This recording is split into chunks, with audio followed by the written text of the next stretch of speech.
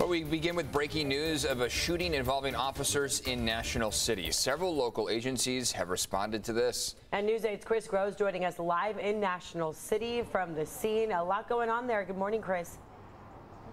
Look, a lot going on here right now on scene, and I want to direct your attention to a couple things that we're seeing and that we are hearing. If you look right here, that white car, that's whoever was inside, whether it was one person or multiple people. We're told that at least one person there got into that shootout with officers that were trying to pull over this car. That's pretty much the only confirmed information that we have right now, a shootout between whoever was in that car and National City police officers. And anytime you see or you're on the scene like we are right now of one of these shootings where someone is firing rounds at an officer, it is tense. And we just saw a number of tactical officers with those long guns, with those AR-15 style rifles, moving out from the Jack in the Box. We understand that they were on the roof at some point trying to clear the building.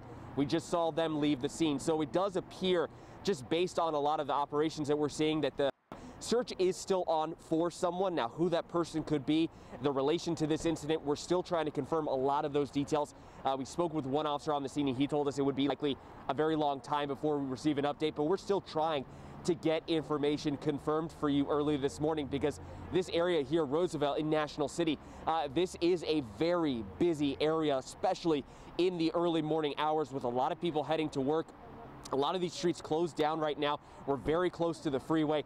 So there are a lot of people right now with eyes on the law enforcement that is out here. We're seeing cops from El Cajon, Coronado, CHP, all assisting right now. In fact, even a drone flying overhead the scene at this moment, potentially maybe just taking a closer look from above, if you will, of that crime scene and potentially trying to recreate exactly what happened. So again, we are trying to confirm the details surrounding this shooting and who could be involved. And as soon as we do have that information, we'll bring it to you.